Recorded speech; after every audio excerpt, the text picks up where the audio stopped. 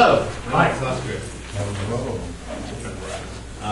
This is Krita, painting or something. I don't remember the title. Why use Krita over over other programs such as GIMP, MyPaint, Inkscape, so on and so forth? Well, each of these programs has their own functionality. Inkscape is a vector drawing tool, and although GIMP and actually Krita has vector drawing tools, it's not going to be the best interface, and it's not going to be the thing you want if you're doing a primarily vector-based graphics setup. GIMP is the longest running one of these. Probably not true. But you may have noticed that age does not necessarily add functionality to GIMP. Krita is kind of in the same vein as MyPaint in that the reason to use it is its brush interface, in my opinion. It has really, really good painting and sketching tools. And that is where Krita is important. And it also has, like, by having a certain amount of vector, you can actually do comics really fast with it too. Like, you can see this stroked with the brush I'm currently using. You can do cool stuff like that. All right, so let's go over the basic interface. If I say File New, since it's on Windows, it might crash. I'm trying to get Linux real hard, but apparently I have bad rip. So it's not Linux's fault, it's my fault. When you open it, and if you have Krita set to your default setting, you start out with this sort of document. If you're unfamiliar with graphics, a lot of this might be confusing. 1024 by 768, all of these are pixel dimensions. If you work in graphics a lot, there's a lot of specific ones you might want to go with because they have functionality throughout. For instance, 720 by 1280 is one I use a lot, even though it's not listed, because that's what YouTube is sized at. That's what a lot of video stuff is sized at. What does CMYK mean? That is cyan, magenta, yellow, black. And I would not recommend that because what that is for is print. You print using CMYK, and I don't really care. But that's one of the reasons you might choose Krita over GIMP, is I believe GIMP still does not have CMYK support. RGB is red, green, and blue.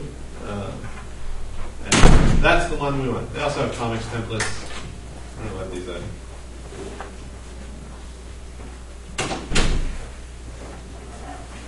It crashed. Is this the? I know they just ported this to Windows recently. Just recently, it's a beta on Windows, and it's really solid on Linux. Yeah, Linux it's really awesome on Linux. They have all sorts of features like the gradient tool. I think I mentioned this. Could you move the screen a little bit to the? Oh, am I missing my tool palette? Yeah. Yeah, like that. Is that better? That's good. Yeah.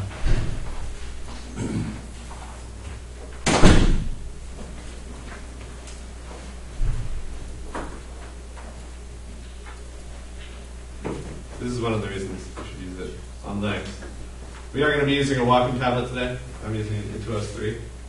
So go buy one.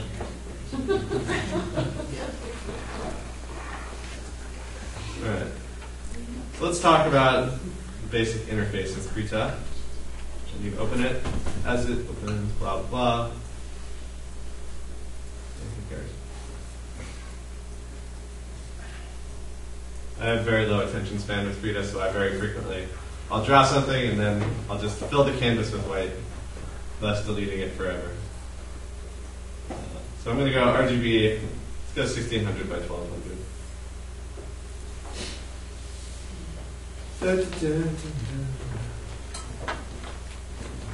Alright, so when you open this, you have several sections of the screen that we're looking at.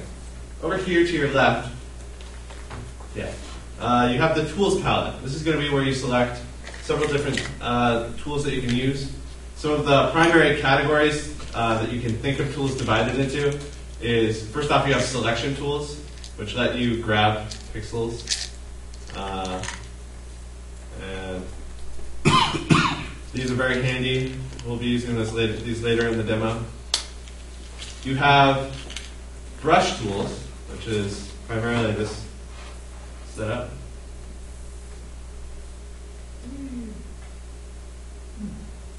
So there you can see we painted inside of a selection. And there's a straight line brush, which lets you do the equivalent of holding shift in other programs. And then there are vector tools, where you can draw vectors. I think you might have to set them to vectors. Maybe use that. One of the best vector tools that Krita has is the perspective grid tool. And this is really handy if you ever try to draw in perspective. What it lets you do is give you guides to drawing. So if I start clicking on the screen, you can see I start to draw out this grid. And I can modify it to look more perspective-y or less. And then you can expand this to have buildings and so on by clicking on the center lines and dragging up to get new perspective grids. If you've ever tried doing this in another program, it's awful. So Krita does this really well.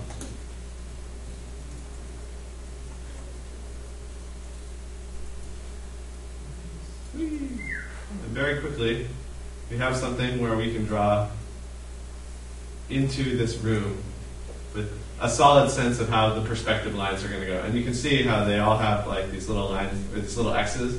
The X's off in the distance are usually their vanishing points. So this one has one way up here. So Oscar, I already know the answer to this, but I need to ask you anyway. Yeah. I requested that you make this presentation. You didn't know anything about it before you did it. So how long have you been working to get this degree of facility with the program? I would say, about an evening a week, and then one or two long-term solid projects. But the real answer is a lifetime. I mean, but you started weeks ago with this. And here's one thing I will say: is anyone here really comfortable in a current software package for drawing? Like, are you really comfortable with GIMP, or do you have a favorite? Anyway. If you do, in some ways you don't have to learn a new program. What you can do is every time you would press a button for a hotkey in GIMP and it doesn't work, go to your settings, configure shortcuts, and find out what that hotkey is, and change it to the one you're used to. So my GIMP is probably unusable to you guys, but that's because I just changed a lot of the hotkeys. So another way that you can learn the hotkeys really well, I love this about Krita's hotkey manager, is you can sort by shortcut. Look at this, every shortcut in Krita, all ready for you to learn. That's, 2 pages worth. All right, so those are tools that you can use. We're primarily going to be using the brush tool today because that's my preference. Up here on the top, you have tool options.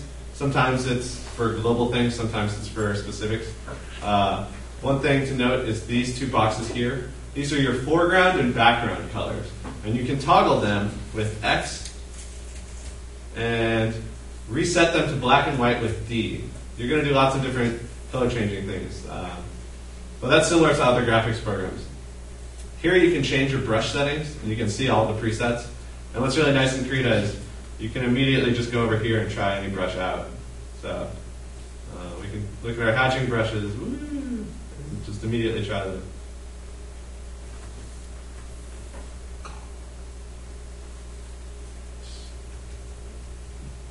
I'm kind of mad at these. You mentioned the vector drawing tools. Does it create bitmap from the vector?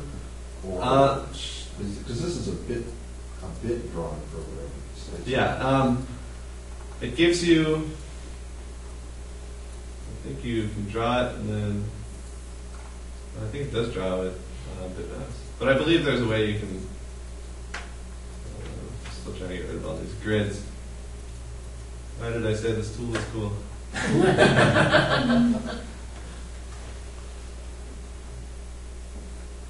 Alright. So, I believe you can use the pen tool, and then, I don't know, there's a lot of palettes, but, I mean, once again, I don't think Krita is the best vector drawing tool, so it's not the one I use for vectors. And I would say the same thing to you. If you want to do vectors, use Inkscape. Krita gets its vector functionality from Carbon, doesn't it? All this is part of like the KDE Calligra suite, and there's some sort of voodoo and how they use libraries together. I've heard like a buddy of mine refuses to use Krita because they're down with other things. I don't see why it's that big a deal, but all right. So you have your tool settings. When you're using a brush, some of the main ones you're going to use are opacity and flow. Opacity is the strength of your brush, so it's going to be more gray. And flow is the frequency with which it comes out. And most brushes, a lot of these brushes are using code under the hood that makes them experimental, and as a result, either opacity or flow will be disabled on them. But let me show you a flow brush. So this, I can change the flow, and you can see that it's a little softer. It's not that the opacity is changing. I can go really dark on a single stroke, but it flows out really slow. And then lastly, on the interface side of things, you have dockers, which appear on the right side. The primary dockers that I like to use are an image, browse gallery, and then that image shows up here, and the layers palette. You can look at all the dockers by going to settings, dockers, and you'll see that a lot of these are very, very similar. There's about 6 different ways that you can have a color palette in Krita. You can have digital colors, advanced color selector, channels, specific color selector, art color selector. If you like color, Krita is a great program, I guess what I'm saying. And then there's a few other ones that deal with vectors, which, once again, I don't really care about. So stroke, add shape, palettes. Those are sort of, oh man, I finally killed my walking pad. Fun. All right. I don't know this talk by heart in the same way I know my Blender talk. Alright, so let's talk about Wacom tablets. Here we have a Wacom tablet. It has buttons on here, and you have a pen, and your pen is going to have 2 buttons. When you install your Wacom tablet software, you have to change these settings around. I don't know why, but if you search Wacom, its program doesn't come up. Here you can see. But this is a Windows thing. Yeah, this is a Windows, but it should work on all these. It does. Yeah. You'll have to look up Linux's specifics. But Linux does have support for Wacom tablets, so you're still going to be able to map all the buttons. The first thing to note is how you interact with the screen, which, let me see, I don't know if I can change that here.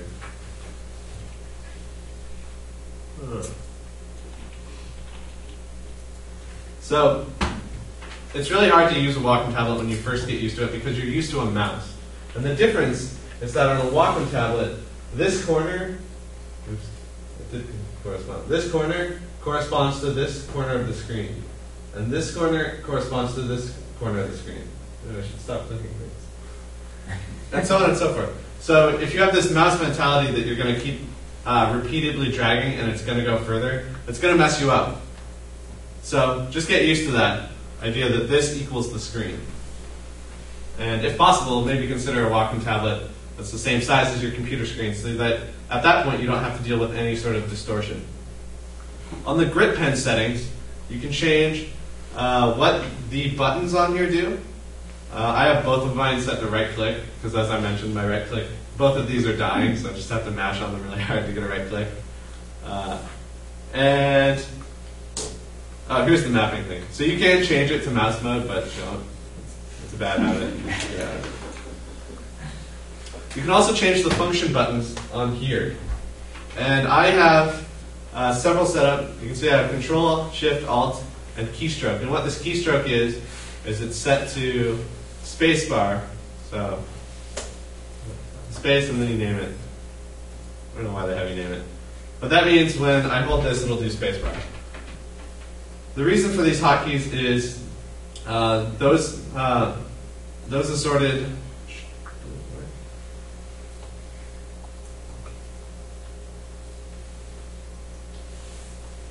Okay. So those 4 buttons modify brushes and how you act with the interface really well. Spacebar, at least how I have it set, activates the hand tool temporarily. So I can very quickly move my canvas around, which is this button here. If I hold this button, it's the equivalent of holding Shift or Alt or something. But what it does is it lets me use the color picker immediately. So I can go here and grab this color, and I can go here and start drawing. And then this is a really fun way to draw, which is you sort of paint halfway there, and then you select a sort of middle tone color, and then you continue painting. And then that's one way you can get a gradient really fast. Your color picker isn't showing up here. That? We can't see it. You see how? The eyedropper. Oh, the Yeah. eyedropper. Yeah, the eyedropper. That's Yeah, the cool. color picker, yeah. Yeah. Cool. Pardon my terminology. No, And then lastly, I have one of these set to Shift. And Shift is really nice in Krita. Many programs don't have this, including $500 Photoshop. If you hold Shift, you can automatically just click and drag on the screen to resize your brush. In GIMP, you have to hit the bracket keys to make it bigger or smaller, which I have set as a legacy shortcut to still do that. Let me see. So that's basically how you set up a Wacom tablet. And another thing I'll say is that sometimes the drivers don't function when you launch a program. So what you want to do is, before you launch the program, make sure you have your Wacom tablet plugged in and your pen sort of on the screen. I don't know why. It might just be that my Wacom tablet's old, but I often have to do that. Right. So once again, have I mentioned that Krita is really good with color? In fact, there are 6 different hotkeys to really quickly select color in Krita. You have S, which gives you the overall color picking. So I can choose a hue and how light, how dark, how saturated it is. There's M, which gives you the My Paint style color picker. You can sort of go to a quadrant, you can start mixing, you can say how light or dark you want it. So this goes from the current selection to white, this goes from the current selection to black. There's N, which gives you the, I don't know, it just lets you go between 2 colors. There's L, which I don't know what, oh yeah. L and K make the color lighter or darker. You can see it up here if you look at this where I switch my 2 colors. I can make it darker or lighter by hitting L and K, which are thankfully right next to each other. And then lastly, C brings up a palette of all the colors that have been used in the scene. And lastly, right-clicking in Krita is really good because it gives you this, it gives you a palette that's auto-generated based on what you've used in the scene. So right now, all I've used is blacks, grays, and whites. So that's what shows around here. And we also have the internal color picker. So I can start adding some blue. And now when I right-click, you can see that there's a blue swatch. Excuse me, a quick question. Yeah. Is there any facility in the color picker to show the hex equivalents or the RGB? I don't know.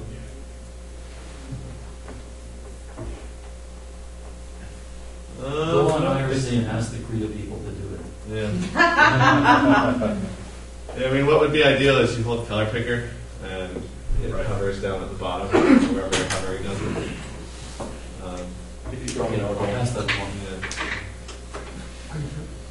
Once again, if you're used to hotkeys from one program, just change it to be those hotkeys. First thing I did in GIMP when I used it was I got mad because instead of P for pen and B for brush like it is in Photoshop, it's arbitrarily changed to B for paintbrush and B for Bezier. Which I'm still mad about that in GIMP. All right. So that's sort of just the basic idea of the interface. But let's talk about actually doing some painting. So really fast, I want to talk about layer theory because you can add layers down here. If I add this one and I draw on this, and I add another layer and draw on top of it, it's basically like sheets of paper on top of each other. If you've never used a paint program, it's possible you don't know what that means. When you're painting something, you end up with this idea of 6 or so layers that you're going to deal with. First off, you're going to have your line art. So really quick, I'm just going to draw a really ugly circle. So this could be our line art.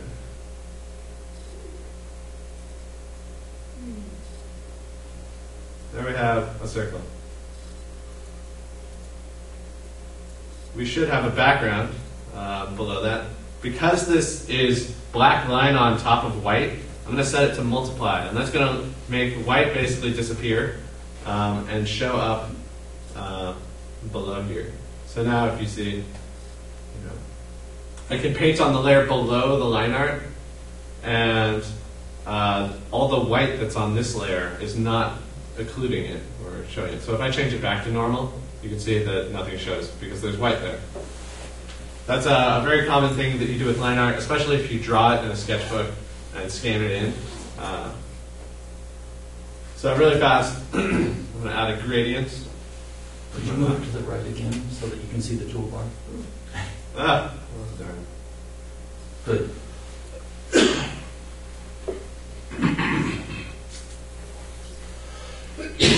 All right, so I think there are a few layers that you're going to want. First off, you have your line art. You arguably have your background before that. Next up, to describe this in the terms that painters usually use, you have your primary sort of color layer. So I'm going to fill that in really fast with, oh sure, let's use this. So let's say this ball is green, greenish. You could perhaps use a circle.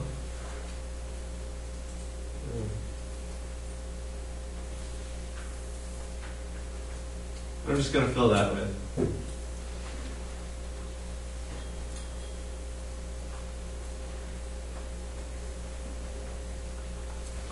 So this would be the overall idea of our sphere. In painting, when you're describing how light affects an object and how it casts shadows, you can think of the idea as like snow falling on something. It's going to hit the roof, and it's not going to hit your porch because the roof is covering it. So let's talk about shadow first. Using this same selection, is there anything to select by layer? I don't think there is. Maybe there is. So let's say we have a layer on top of that. This is going to be our shadow layer. And there's more to shadow than just shadow. First, we're going to use what's called a core shadow. And a core shadow is the idea that as the snow is falling, there's going to be a sense of a line where it stops falling past. And this line is called your terminator.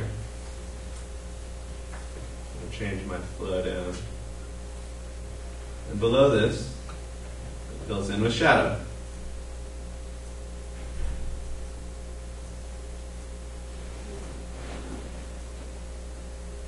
You also have a cast shadow. So you have your core shadow and cast shadow. And this one, I'm going to put below the object.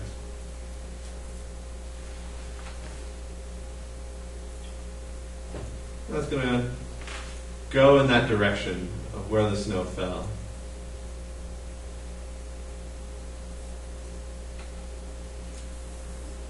So those are the two shadows you have. Your core shadow, which is on the object, and the cast shadow that it puts on objects below it. You then have two main lights. First off, you have your main light, which we already sort of have, as you can see, just by not coloring the shadow. You then have a highlight, which I'm going to switch to white. I'm going to just go here.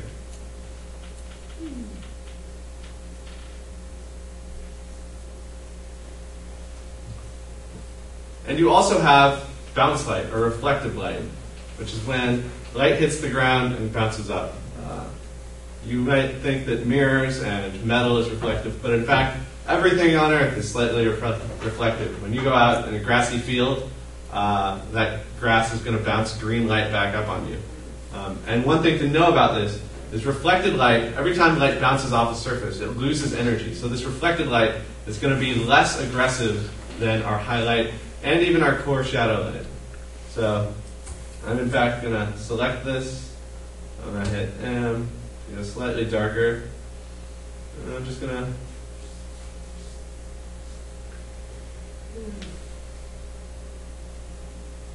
So what is the shape? See the thing with your cursor? What is that? So that's just the shape of the brush I'm using. Oh, okay. It's like an image or something. Okay. There we are. I was painting on the wrong layer. And arguably, instead of that, it's going to, come on, color picker. It's going to be the color of the ground below.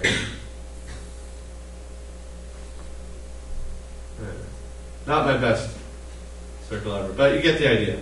So this is sort of the way that you end up painting by layer. Will there be a cast effect on the shadow, the cast shadow? As in, like, can light reflect into it? Yeah, I'm saying, Yeah. is there normally? Yeah, you can add that.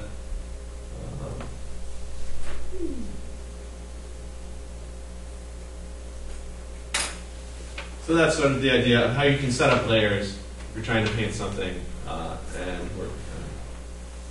Let's talk about the different brushes that Krita offers. I'm going to throw all of these into,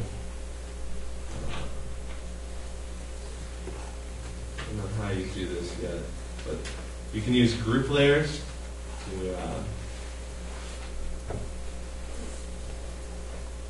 to store layers together. I hope this doesn't change the order. But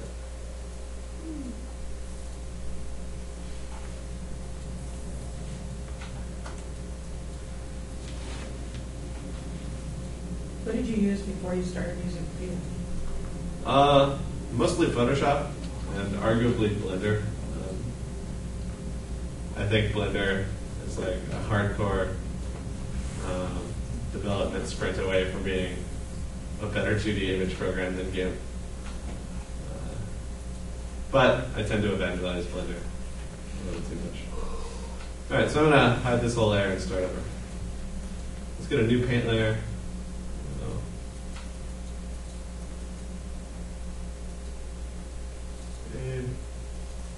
So you can alter the relative position of the layers by moving them. That's what you're doing now.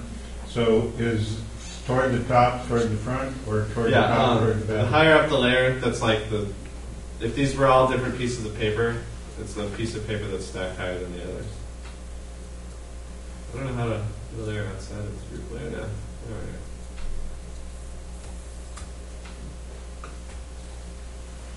we go. Okay, starting fresh. So let's talk about the different brushes in Krita. I really enjoy Krita's brushes.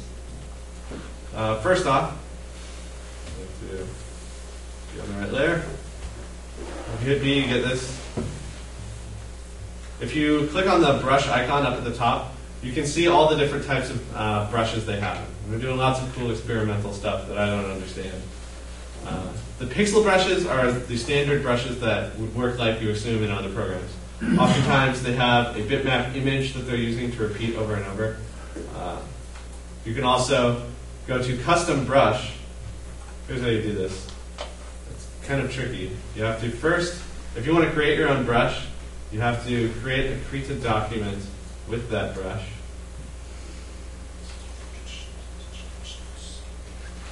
So I'm going to say custom document 256 by 256.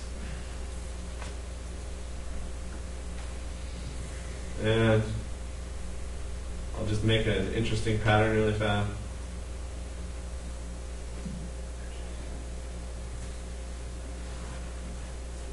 And I can select all and go to the brush palette again. Go to custom brush, and it's going to create a brush using that image that we have right now. And then we can say add to predefined brushes. Use this brush. And now we should be able to go to pixel brushes. And where is it? We should be able to find it way down here at the end. Maybe. There it is. Now we can use this as a brush. Oh yeah. Use color as mask is something you want to set so that it assumes that the white is not part of the picture. And so now we can go back to our other document.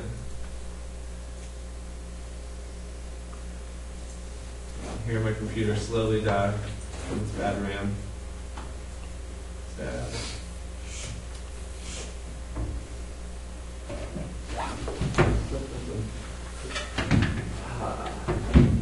There we are. And now we can use that brush we made.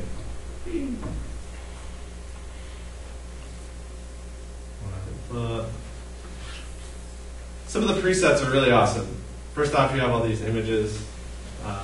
And when you click on this button, you have this palette off to the side where you can test any of these brushes. How do you get back to the drawing? You just hit escape. Okay. You can just do that. You can just play around. Some of these are really good. They try to mimic, for instance, this is a loaded brush. I think one of these I made specifically for the purpose of mimicking Bob Ross in a way.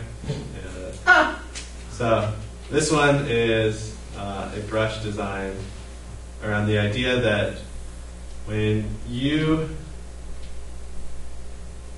draw a little shrubbery, trees are primarily black actually, like they're very dark objects. They have all these pine needles that are casting shadows on other pine needles, and then only on the direct top do they suddenly have light hit them. So I designed this brush so that I can go like this and then lower the pressure. They can be little bushes. Kind of looks like hair. There we are. So it's supposed to be like, you can push really hard and it'll feel dark, and then you push lighter and it'll be light on top. And so, like, you know, when you watch Bob Ross, he does this all in one stroke because he loads his brush with like dark colors and then light colors. And so you can push really hard, or he starts pushing with the dark colors, and then he pushes really hard, and that goes down to the light colors. And the way you set this up is using all these different settings in Krita.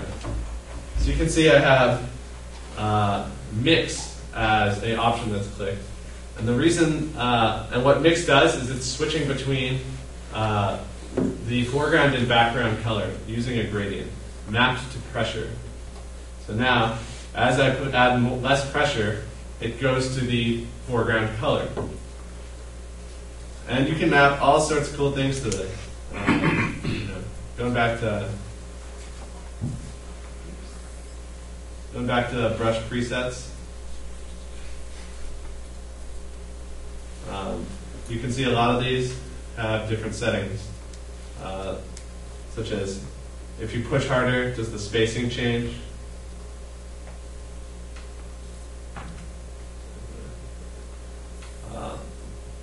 And you can change any of these by just adding, let's switch it to mirror. And one thing I like doing is setting predefined brushes. I like setting the rotation to pressure. So now I can go light and then let's get something like this and map it to rotation. So map this to pressure. So now as I push, the rotation changes. So if I go light, it's all over the place. And as I push harder, it's different.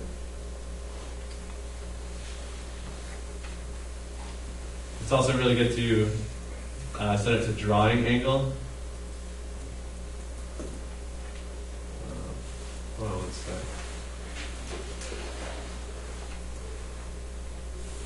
I don't know why this menu is so huge now. There's supposed to be a reset canvas button. But drawing angle is really good because then the angle that I am stroking will change it.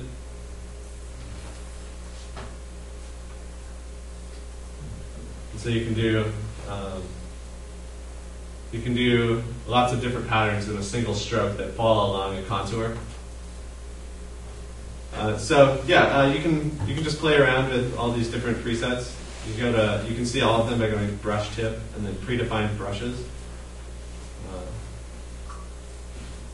can have bricks, you have marijuana, you can have butterflies. Oh no, that's a leaf. If you look over on the side panel, you can see all sorts of other cool brushes. The smudge tool, I don't think works on mine, but the color smudge tool is a very handy brush indeed. Very similar to smudge brushes on GIMP or Photoshop. So by doing this, I can sort of drag pixels into each other. I can also go to hairy brushes, which this is one that I use a lot. If I increase my size,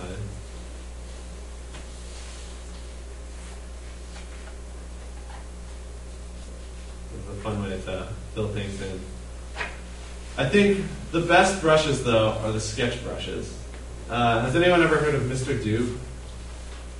No? Mr. Doob was a guy who did lots of HTML5 experiments. If you're interested in HTML5, you can go look at all these different things. But one of the best things he did was this program, Harmony. And it created this idea that as you draw a stroke, it creates a relationship with other strokes within that. This is just a little doohickey on a website. I was very, very excited to try Krita and realized that they have Mr. Doob brushes, which are the sketch brushes. So all of these, as you draw a stroke, will sort of fill in between them.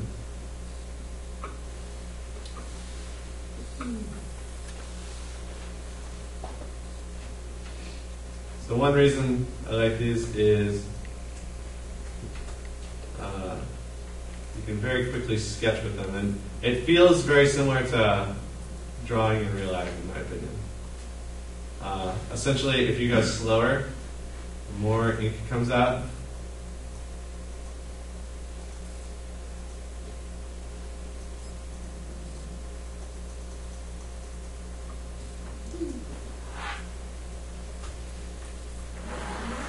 So very quickly, you can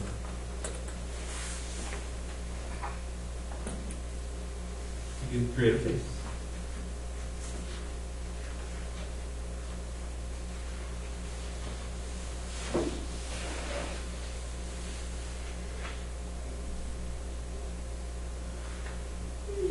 So can you import photos to put those on a layer and sketch over them? I believe so. And that's usually the preferred way of doing it, is drawing on paper and then bringing it in. If anyone hasn't seen it, my sketchbook's floating around. You can look at the pictures inside. You could stop somewhere, circular, it's worth looking at. Well, I gave it back to you. Oh, okay. It's in that. Gotcha.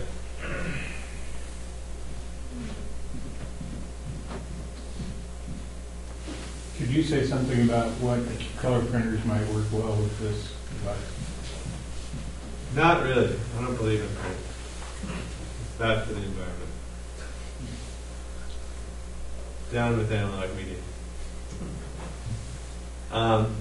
But I would say the main thing that you need to know is create images at,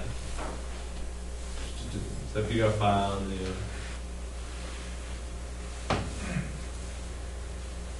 If you're looking for a good color printer to be able to print stuff, Yeah. use one of the ones that has the multi-individual inks. The multi-what? Multi-individual inks, like HP's, and I think Lexmark's has some. They'll have an individual cartridge for each color. Right. Oh, so you can reload C and YK individually? Not only that, they have finer detail. Yeah. So, That's cool. Yeah, in my experience, I'm not willing to shell out for like a $300 printer, and so if it's something where color is important to me, I just go to a print shop,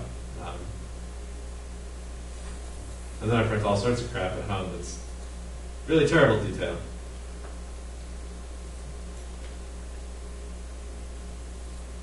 Here you can see, like all that stuff I talked about, bounce light, highlight and stuff. If you follow the formula and you get really, really good at the formula, you can just bust faces out really, really fast. What do you mean by the formula?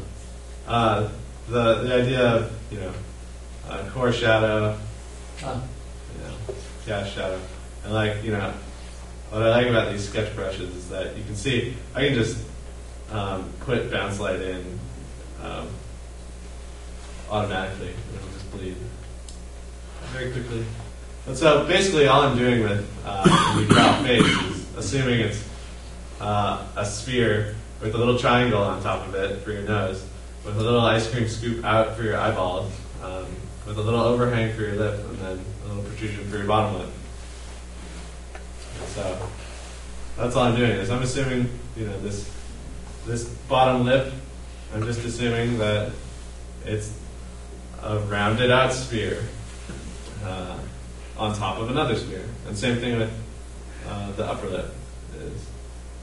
The upper lip really is just a really harsh terminator that's light on this side and then dark on the bottom. But then you have your nose that's casting a shadow onto it. I mean, if you want to, the bad news is, although Krita is cool, it's not going to make you a good artist. But the good news is, there are a lot of dorks out there who spend $500 on Photoshop, and it doesn't make them a good artist. I just want to let you know we have about 5 minutes. Okay, let's see. Do I have anything else I want to say? Let's look at more brushes, because once again, that's the fun stuff. They have Dyna brushes, which are really cool. Woo! It sort of draws, assuming that it's almost like you're swinging a yo-yo. That's not really useful, but you could very easily do, some sort of frou-frou graphic design for like a bakery or something, some sort of logo like that. that'd be good as a background, right? Yeah. I mean, everyone likes swirly crap. The hatching brushes are really fun too. You can check them out. They have really cool settings under how they work. My favorite hatching brush is this one, which is like, I have to show you this. So first off, if you look at this, it's like a canvas texture brush. And so you can very easily add in a very nice texture. And then really quick, I want to show you how to add brushes to your palette. So when I've been right-clicking, and you can see all the colors that I've used in the scene, it's also got this wheel of brushes that I've been using as hotkeys. So here's a smudge brush, for example. Here's another smudge brush. Here's my Bob Ross brush. The way you can add palettes is you go to Save to Palette, and you get this menu. You see all the different brushes. It's really kind of unfortunate because it doesn't hover and tell you what brush, or it hovers and tells you what brush it is, but you can't sort of sort by category. So what you need to do is when you're looking at brushes here and you find one that you really like this, what is this? You have to hover on this, remember the name, and go to Save to Palette and find it. So it's going to be SC, whatever. Eventually, once you say that, you add the palette. You can only have 10, which is probably for the best. Let's move on. So if I find one that I like, you can never have enough sketchy brushes. So there we go. I have a new sketchy brush. And now, when I right click, here it is.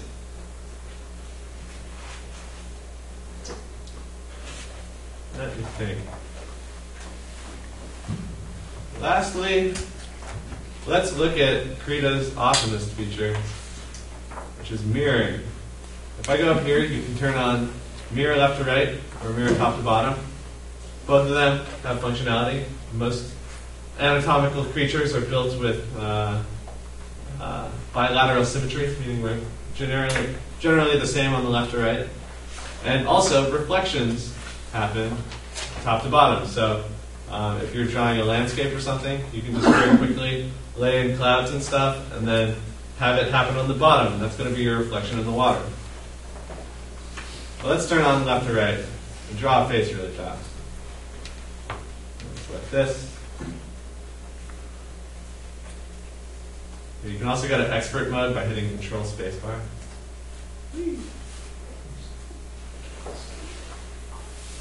Get the general shape of a face.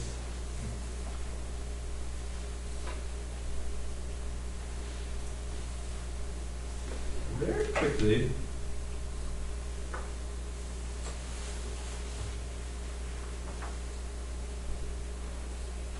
How did it know how far to offset the?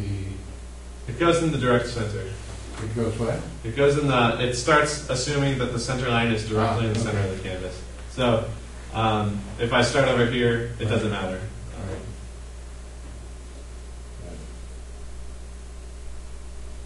Very quickly, start.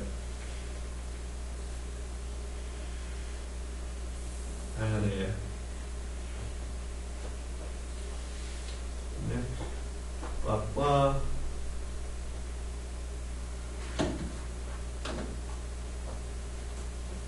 I really enjoy this. The mirror modifier is really fun, and I've wasted a lot of time on it.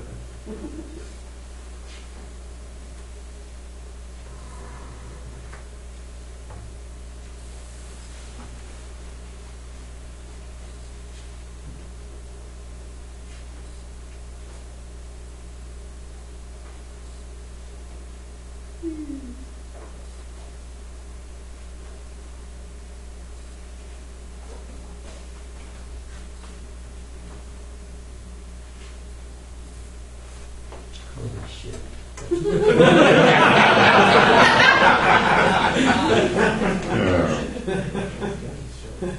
I didn't learn it on paper, or I didn't learn it in Krita, I learned it on paper.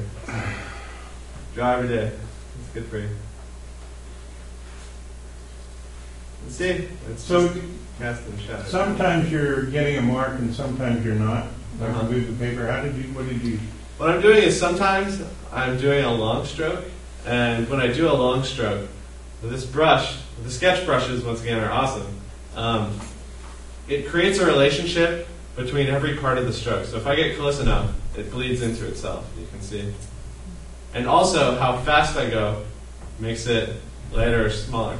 So oftentimes when I'm drawing and no ink is flowing out, it's because I'm doing really fast strokes like that. And you can even, oops.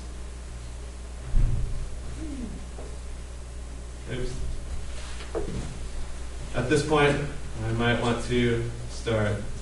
I hate to cut you off, but we're actually out of time. I was going to say at this point. Yeah. No, it's really cool though.